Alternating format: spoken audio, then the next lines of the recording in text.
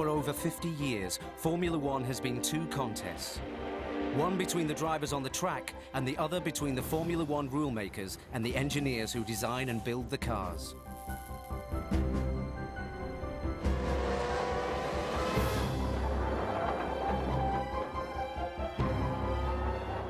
Because of this, Formula One is the most technologically advanced sport in the world.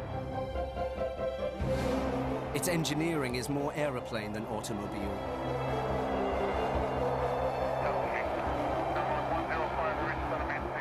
The rules are the formula. They define everything. Size of tires, chassis dimensions, type of engine, even track safety.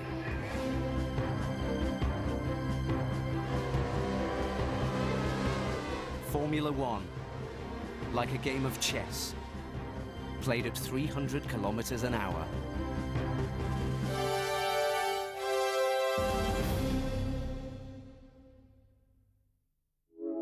This Formula One car was built by Williams Grand Prix Engineering in 1993. It's called an FW15. Alain Prost won the World Drivers' Championship in it. Underneath its carbon fiber skin is a treasure trove of computer-controlled hydraulic hardware. The FW15 had traction control, electronic engine management, a computer-controlled semi-automatic gearbox, and active suspension. Without electronics, the car would have been impossible to drive. It remains the most technologically advanced racing car ever built. We were adding such a high degree of complexity to the car with all of the suspension electronically controlled, but in immense power that the engineer could then have to literally fly this low-flying aircraft at any attitude he wanted, make it roll, compensate, roll into the corners instead of rolling out, all sorts of powers we had. The car was so advanced technically. In many ways it's the most advanced racing car that's ever been built technically, because a lot of the things that it had were banned subsequently. The FW15 was banned at the end of the 1993 season. Formula One's rule makers, the FIA, were concerned about three aspects of this generation of Formula One cars. Track speed had become dangerously high. The software within the cars was impossible to police. And the electronics created a perception that Formula One cars were removing driver skill. Part of what Formula One is about is understanding how good drivers are and demonstrating driver skill. And those things really took some of that away, so they should go. And they really were saying Formula One is a different thing to road cars. But road cars are increasingly important to Formula One. The big car manufacturers are moving in the hope that the technical glamour of racing will rub off on their products.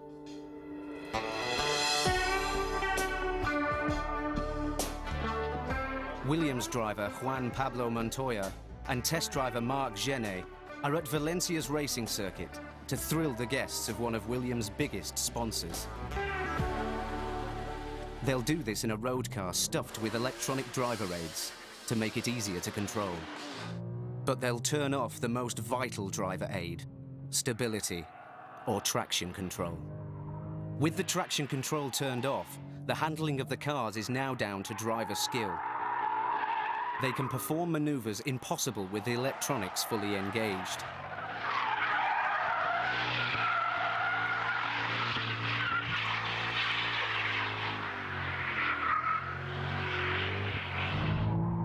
When Montoya steals back the drive from the computer like this, he is taking a technological step backwards.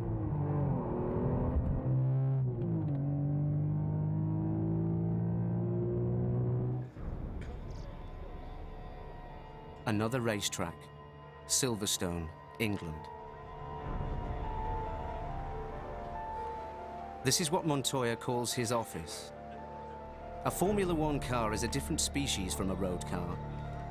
It has no doors, and to save weight, it doesn't even have a built-in starter motor.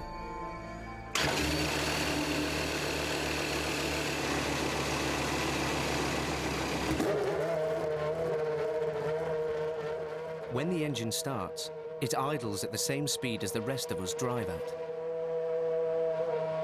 In comparison with the road car that Montoya drove at Valencia, it has few electronic aids. The aids that are allowed on Formula One cars have been banned, reinstated, modified, curtailed, and sometimes simply hidden from the scrutineers. Clever engineers are always trying to outwit the men who write the rules, or formula. The big problem that late 20th century Formula One racing got itself into was that the cars were getting more and more clever.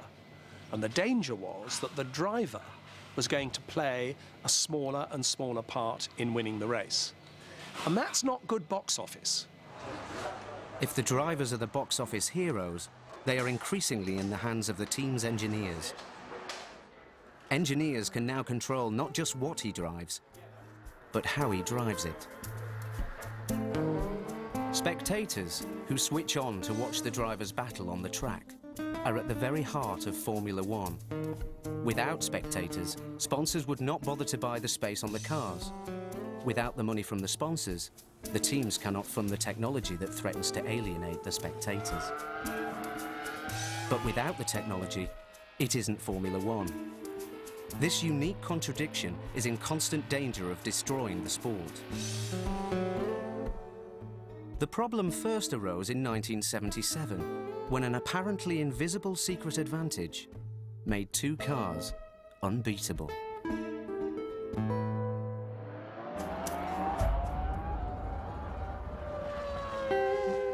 Since the late 70s, Formula One cars have looked less like cars and more like aircraft. Instead of the cigar-shaped, streamlined racers of previous eras, these cars of the new era evolved into extraordinary pieces of secret technology. The first were the sinister black Lotus 78 cars, designed by Colin Chapman.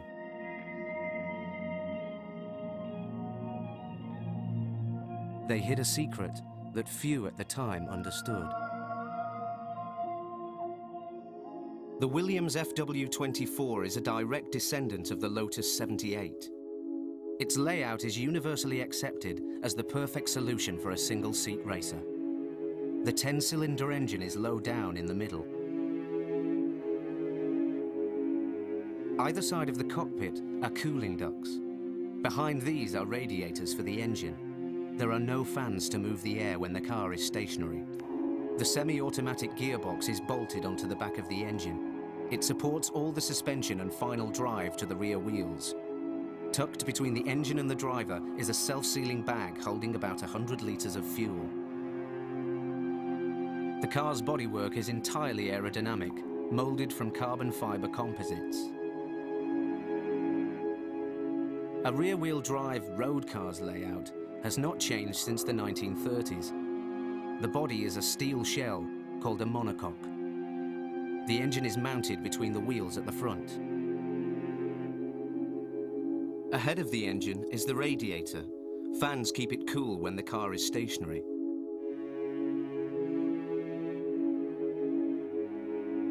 Bolted behind the engine is a gearbox. A propeller shaft from the gearbox takes the power through a differential to the drive shafts for the rear wheels.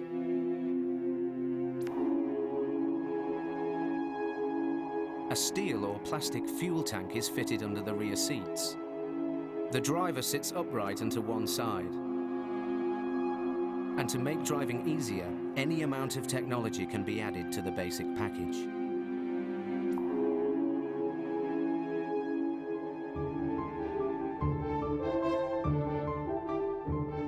At one time, road cars benefited from racing. Tires, brakes, steering, engines, all were refined on the track. With the arrival of computers, an invisible revolution has overtaken the building and driving of cars. Super saloons like this have traction control, stability control, anti-lock brakes, active suspension, electronic gear selection, and even a memory of who is driving it. But most of this did not come from Formula One. Nobody in Formula One has said with a straight face for some years that motorsport improves the breed of road cars. Most of what is on a Formula One car is of no interest for road cars, but is of great interest to engineers. Frank Durney is an engineer, an aerodynamicist. By blowing over the top surface of a sheet of paper, he is demonstrating a scientific fact. When air speeds up over a surface, its pressure drops. The paper is sucked up into the air. An aeroplane wing uses this principle to get lift and to fly.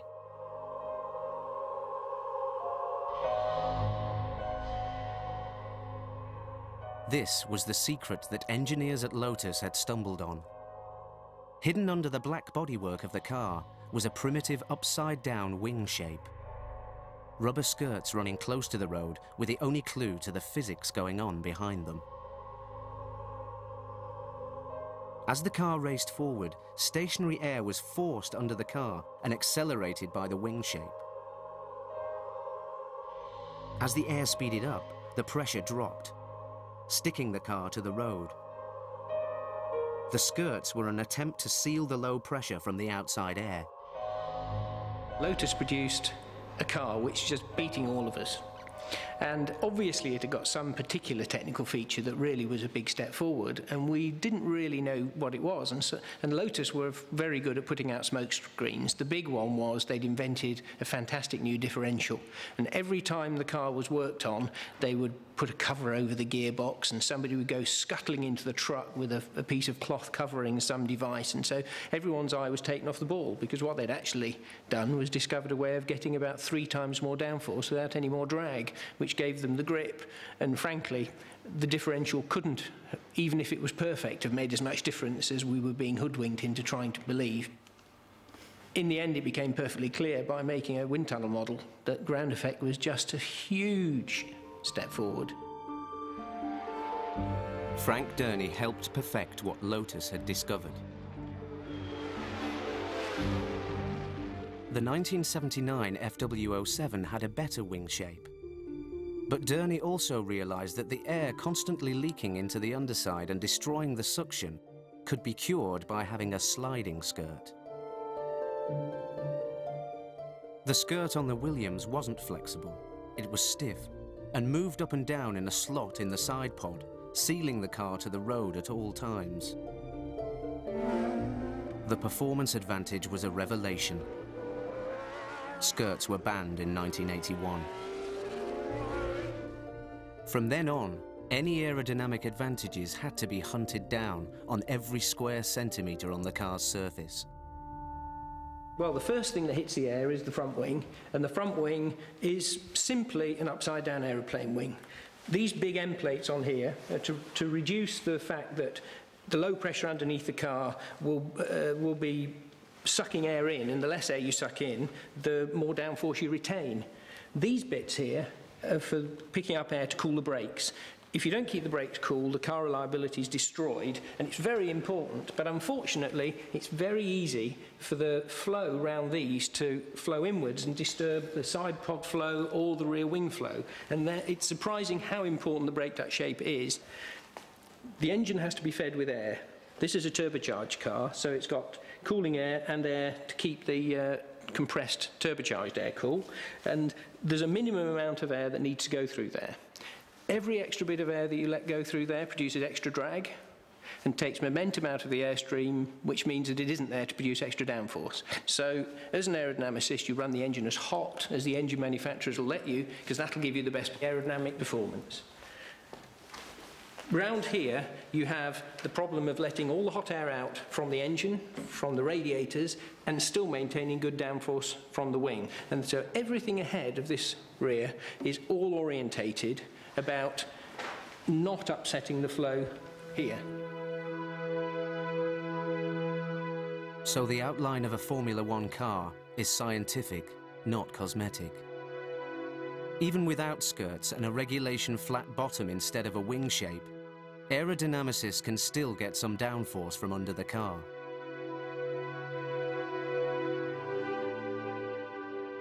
The front wings, hitting clean air, are adjusted to force the front of the car down. This aids grip, particularly when cornering. The body of the car is contoured to keep air attached to it. The better this is done, the better the rear wings will work. Downforce over the rear wheels helps give all-important grip. In a good car, all these elements work in perfect harmony. In a bad car, they don't. The problem with getting downforce from wings on top of the car is drag. Drag is turbulent air sucked along behind the car. Air has weight, and because the drag is reluctant to let go, it can be like towing a caravan at 250 kilometers an hour. If the downforce is generated from the wing at the back of the car, then with it, it brings extra drag. And then depending on the speed of the car, that requires additional horsepower to overcome that extra drag.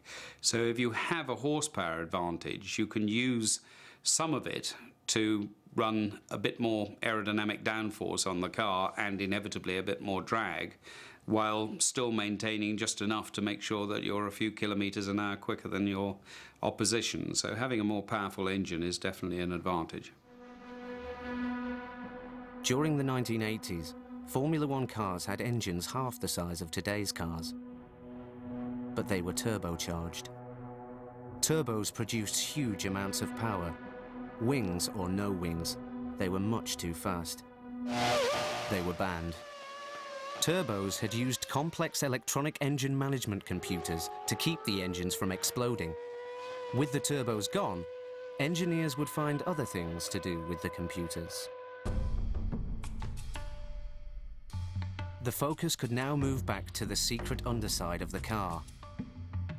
By 1992, Formula One engineers had realized that computers could revolutionize the car's handling. Better still, there were no rules governing their use. Digital electronic computers can process enormous amounts of information at very high speeds. They are perfect for stabilizing unstable machines. The Eurofighter is an unstable machine, a plane designed in the Cold War era for combat. It is built around 3 supercomputers. The pilot flies the computers, and the computers fly the plane. Computers were not there. The pilot could not fly this airplane. There is no manual backup. So if you like, we are reliant upon the computers, but happy to be so because of the benefits they give us. The benefits are that the pilot doesn't have to worry about making turns or loops that would crash the plane or tear it apart. The computer constantly assesses what the pilot has done, processes information about the attitude of the plane, and keeps things stable, while he does the fighting.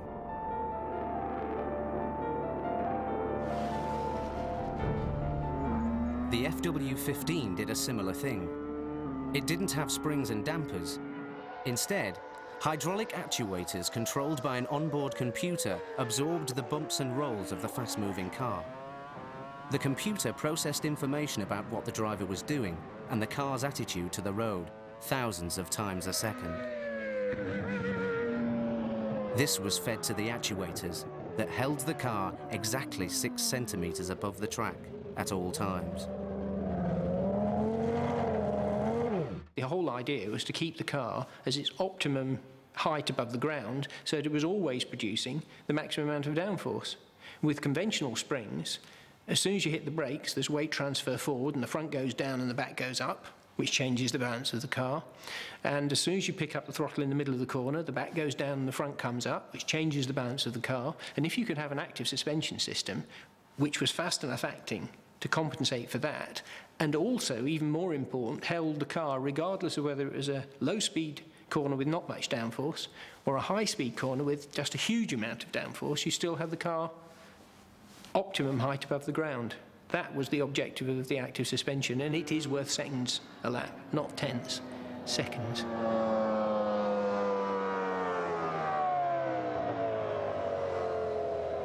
Active suspension was banned for the 1994 season. To the engineers, this seemed unfair. Previous bans had been imposed on the grounds of safety. Active suspension, clearly one technical idea that could apply to road cars, was banned because it was a driver aid. I don't think that the active suspension itself was a driver aid. It didn't actually drive the car for the driver. It raised the performance potential of the car, but it was a very, very interesting technology which I think could have many commercial uses as well, and I think it was rather a pity that Formula One jumped on that one to limit it. They saw it as restricting the role of the driver and turning the driver into a kind of robot, if you like. I mean, that's an extreme image. So there is an argument of a sort of driver versus technological aids, or drivers versus the cutting edge of technology. That's not a simple question, because which direction do you move in? And the sport is kind of trying to work out where to go between the two. Engineers are so good at making up for lost ground, regardless of what limitation is placed on them, that the car would then exceed the speed that the circuit was built for. And that is a given mathematical fact. It would happen.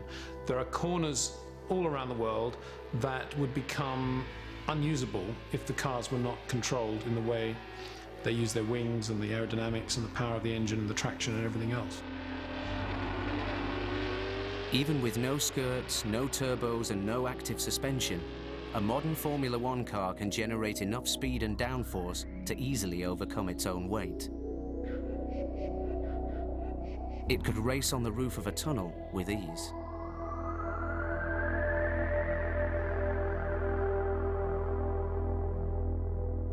The restrictiveness of the rules does force one to be ever more creative. It does drive you to think of every single way you can think of to find a legal loophole in the regulation which you can exploit and make your car quicker. And if it's permitted, everyone else will charge with the same gap as well. So you have to think of something else, and that's part of the fun. The minute a racing car hits the road, the designer of that car, the man whose signature's at the bottom, will be thinking like an artist, I want to get on with the next painting or the next car, because I know this isn't right or that isn't right, and if we can get the engine supplier to do this, then I know I can do that. So it's just constant change all the time. And if a car that can defeat gravity is the result, it isn't surprising. The source for most of the technology is aircraft. Think of aerospace. Aerospace is about aerodynamics. It's also about being very creative about materials. Making it as light as possible, making it as strong as possible, making it operate in extreme conditions. That's nothing to do with road car manufacture, really. Likewise, motor racing is exactly like that. You know, how can you make that car as light as possible? As light as possible. And how can you make that suspension at the same time as strong as possible? Hence the whole use of carbon fibre and so on. So those kind of skills around materials, around aerodynamics, is an example of how the industries interact. There are some requirements for a Formula One car that are common with, say, a high-performance fighter aircraft. You want very lightweight, high level of structural integrity within a small volume, a very high engine power and systems packed within this very small space, very high aerodynamic performance, very high aerodynamic efficiency.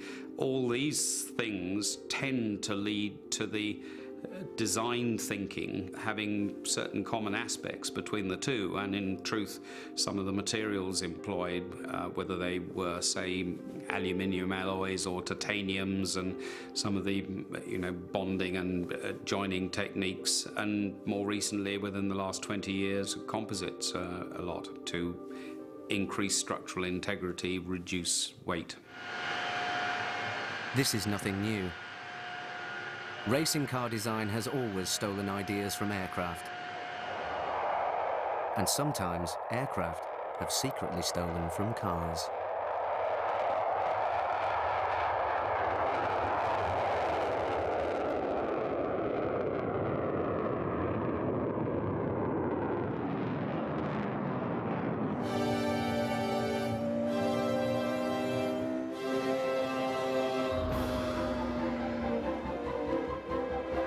From the skirted cars of the late 70s to the active suspension cars of the early 90s, Formula One engineers have become increasingly secretive about their technology.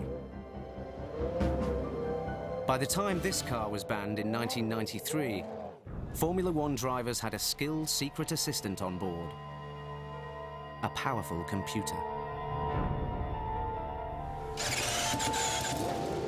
Everything from the spark that ignited the fuel in the engine to the split-second decision to change gear was controlled by an electronic brain.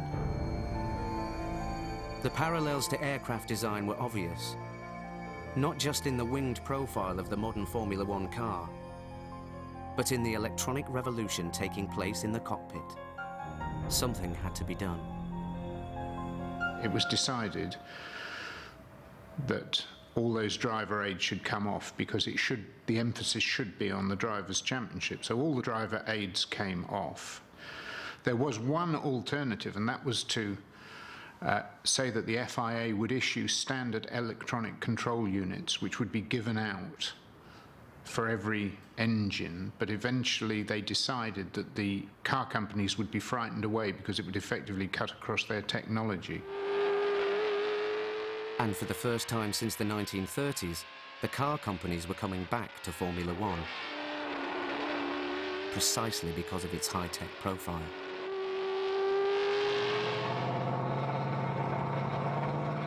And the powerful auto giants know the lessons of history. Technology will always win.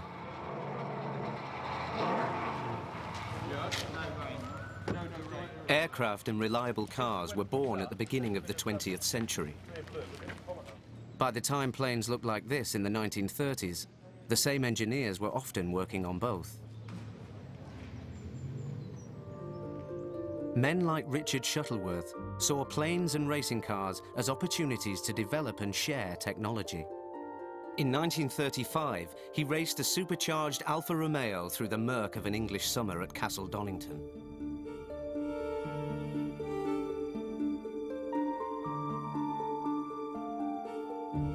He won the race.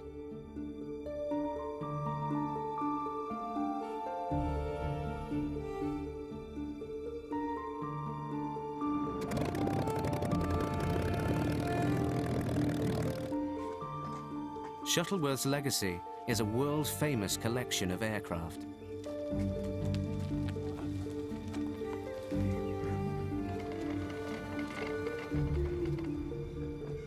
These planes, perhaps the Eurofighters of their day, look quaint now, but at the time offered inspiration for racing car designers.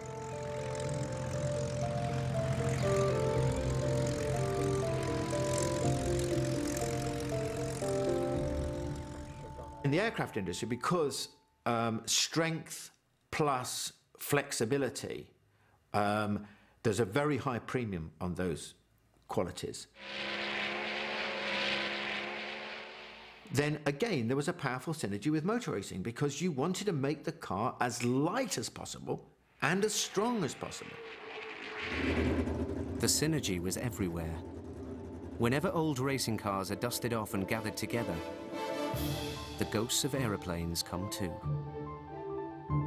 Car cockpits bear a striking resemblance to cockpits of aircraft. Large ducted radiators, cooled high-performance engines, big bore exhausts look at home on a Hawker Nimrod and a Maserati. Spoked wheels offered lightness and strength on both.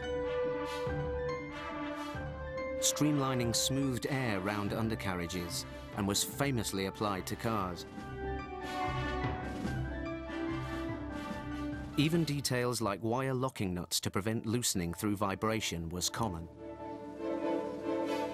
For on-the-spot maintenance and repair, quick-release fastenings held on riveted aluminium skins. Wing struts on this 1931 Avro Tutor biplane are aerodynamically profiled like the suspension struts on a Williams racing car, built 60 years later.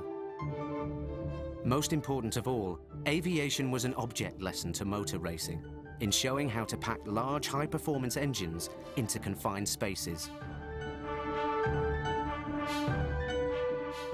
Aircraft designers search out anything that can do a job better. In 1934, wood offered a small weight advantage, and de Havilland Aircraft took it. But it was the shape that pointed to the future. 3 de Havilland Comets were built for the England to Australia air race. This is the plane that won the race, Grosvenor House. The narrow fuselage contained 3 huge fuel tanks. Behind these sat the pilot and co-pilot, one behind the other. It had 2 small, highly tuned 6-cylinder engines. This combination of small engines, streamlined fuselage, and clever details like retractable wheels meant it could cruise close to its top speed of 380 kilometers an hour. The theme would reappear 5 years later as World War II's fastest bomber, the Mosquito.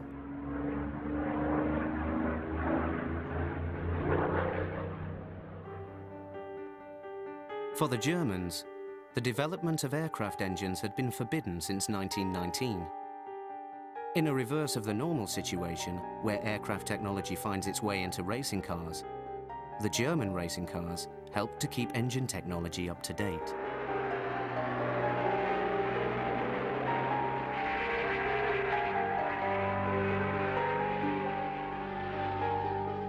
In 1937, Messerschmitts were fitted with Daimler-Benz 12-cylinder supercharged engines. A little later, direct fuel injection was added. The parallels with racing car engines were obvious. Less than a decade after the end of the war, Mercedes-Benz was back in racing. Their W196 was almost unbeatable.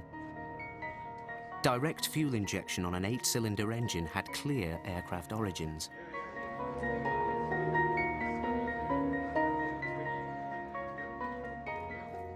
Ten years earlier, there was another make of car racing for Nazi Germany.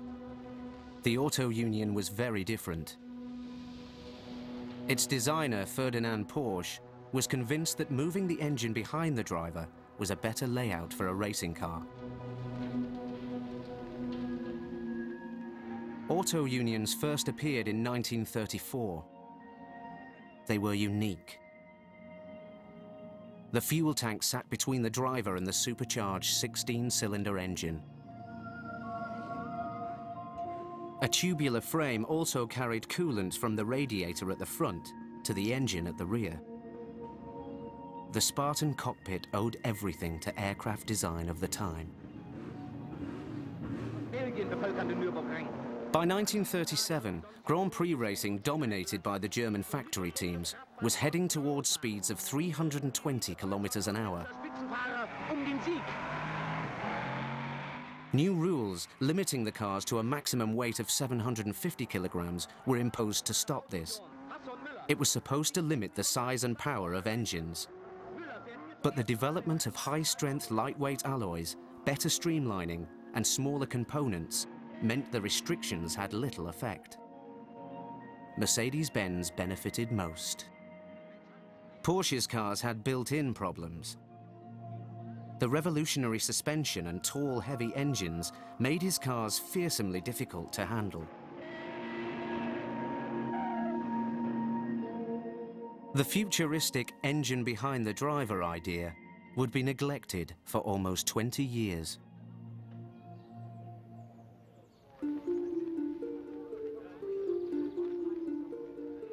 (1951).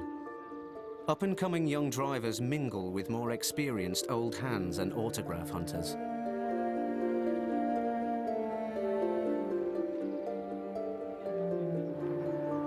All day, teams arrive at an old airfield called Silverstone for the British Grand Prix. The cars now conform to regulations, known as Formula One.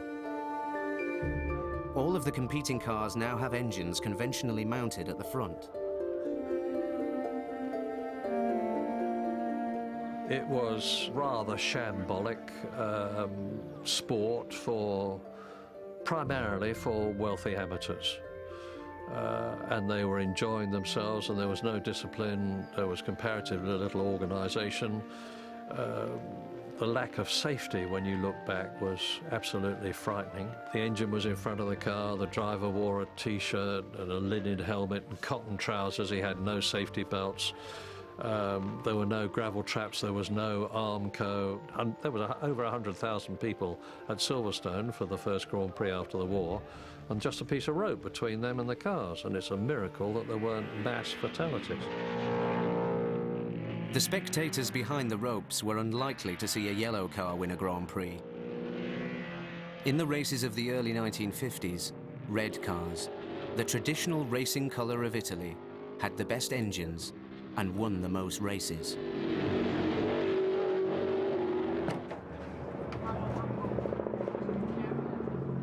The dominance of Italy and Ferrari and Maserati in the 1950s was associated with the engine and the position of the engine at the front of the car.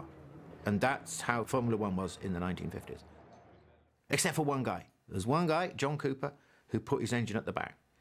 And that wasn't in Formula One, that was in Formula 3, which are these funny little cars, engine at the back, motorbike engine. And no one would have guessed then that that was the future.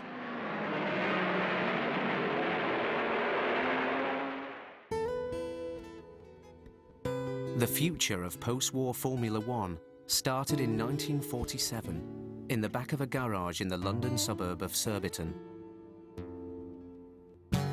Engineer John Cooper, seen here in the middle, designed and built cars for the aptly named poor man's racing formula, Formula 3. His recipe for a racing car involved welding the front ends of two scrap Fiat 500s together, then adding some tubes. Cooper put the engine behind the driver for the simple reason that in Formula 3, power was transmitted from motorcycle engines by chain, and the shorter the chain to the rear wheels, the better. With the weight of the engine and the driver equally distributed between the wheels, his cars were inherently well balanced. John Cooper's cars did a roaring trade among amateur drivers, wanting something cheap and reliable at the weekends. He was an engineer, he knew exactly what he was doing. He knew the benefits of putting the engine where he did. I'm sure he'd seen the Auto Union and the very few other rear-engine racing cars that there had been before the war, and thought that he could do it better. Monaco, for the first Grand Prix of the season in Europe. The big names of motor racing line up to take their measure for the season.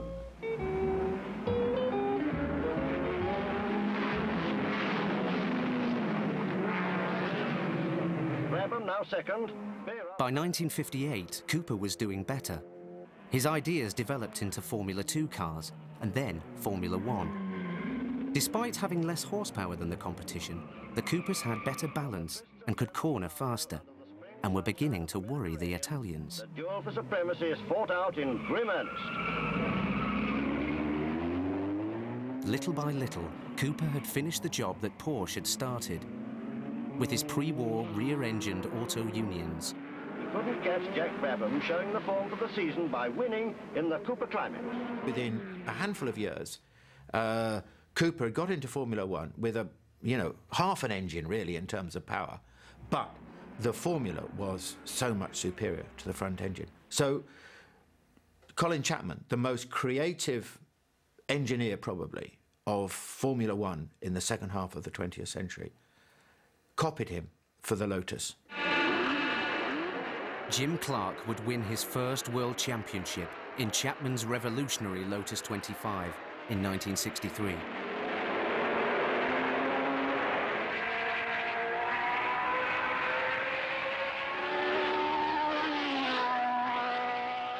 Chapman was a pilot. As well as inspiration from Cooper, he borrowed liberally from aviation.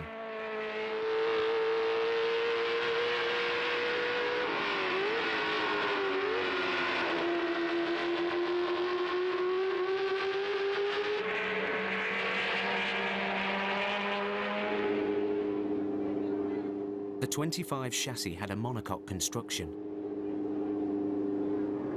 The driver was now almost lying down in the car, lowering its centre of gravity and improving the aerodynamic airflow. Weight was saved by using the engine and gearbox as mounting points for the rear suspension. The Lotus 25 cemented Britain's growing dominance of Formula One. By the late 50s, early 60s, Ferrari had copied. You couldn't go into Formula One unless you had an engine at the back, because it completely transformed the weight, the handling characteristics, the aerodynamics, everything. It was a new type of car. The next new car, or rather its engine, arrived in 1967. Chapman and engine designer Keith Duckworth made the engine part of the car's load-bearing structure by bolting it directly to the back of the monocoque.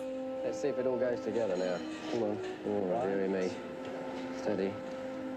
Steady. Down a bit. Take it down. Doug, yeah.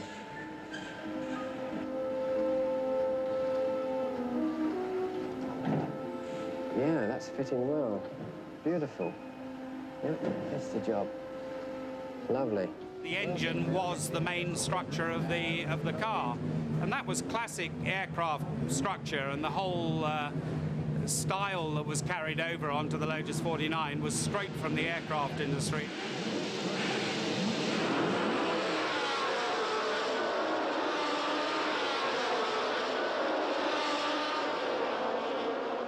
By 1967, all the teams had the engine Cooper style, behind the driver.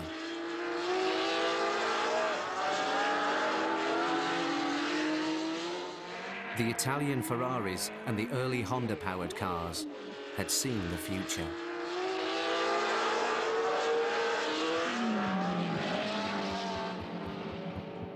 But Chapman's new innovation of using the engine as a stressed part of the car's construction was unbeatable.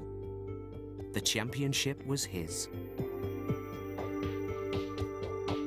The emphasis was now moving away from the track. A game of technological cat and mouse developed as Formula One rule makers tried to catch the engineers. Cars with 6 wheels, this is the Ford-powered Tyrrell, tried to reduce the drag from big tyres.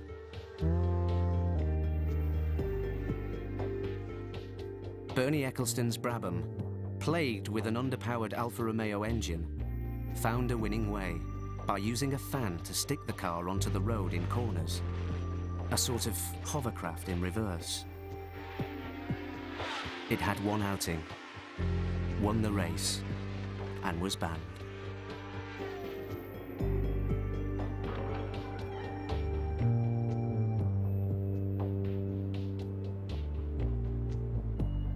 Fascinating as it was, this battle behind the closed doors of the team's increasingly secret factories could only lead to one thing. It's very obvious now that cars could be built that wouldn't need a driver at all. You can program the cars to do everything, and anything you can't program into the car you can do from the pits with, you know, dials and buttons and hand controllers. But nobody would go to watch that.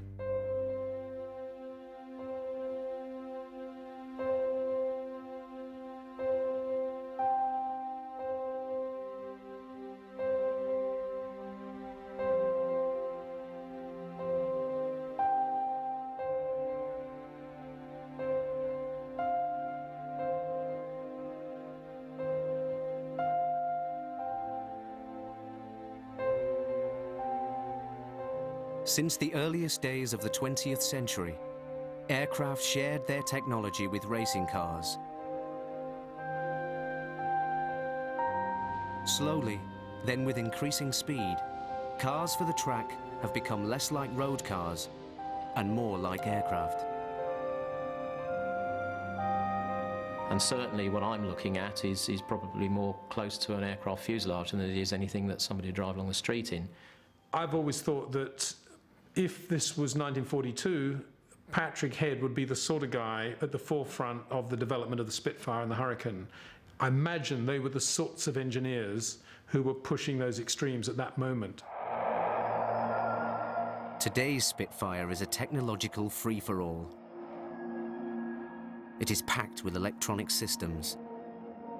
Systems which are already revolutionizing road cars. There's absolutely no reason why Formula One shouldn't be a technological free-for-all. It's just my concern that it doesn't seem to be quite clear in its own mind what it should be. You can't uninvent things that have already been invented. So you've got to embrace technology. The question is, how far do you take it? It is not untrue to say that nowadays they could put things on cars and program them to go around the circuits by themselves. They wouldn't need a driver at all. But that's not what motor racing is about. It's a combination of man and machine. In planes, man and machine are locked together by electronics. The future of aircraft control is not muscle power or skill. It is a conversation. Display engines, hide, stores, DAS, head down, stores, freaks. In the modern battle space, there's so much information out there, and the sensors on board the airplane can pick all that up. It would be very, very easy for that information to overload the pilot, unless you filter it by way of computers and give him a picture in the cockpit that he can deal with. He's useless in that fighting platform. Top drivers have always been able to cope with information overload. Formula One engineers are already removing it. Since the start of 2002, electronic traction control, or TC, has been legal on Formula One cars. Traction control turned off means this is possible.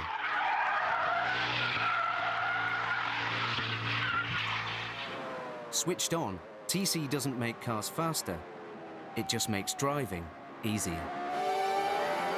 You say, okay, I'm going to do one lap with the TC on, one lap with the TC off. Let's see if my right foot is better than the TC. For sure, for one lap you can do as quick as the TC. But over a race distance allows you to concentrate on other things. It allows you to concentrate on braking. It allows you to, when you exit the corner, you can already start changing settings because you know the car won't spin. That's what technology does. It makes life easier. Nobody wants Formula One to retreat from the leading edge of technology, but it's a very, very hard balance to find. And you know, there are very good minds within Formula One, and they have to concentrate on, I think now, on drawing up a set of regulations that ensure that that balance is sustained.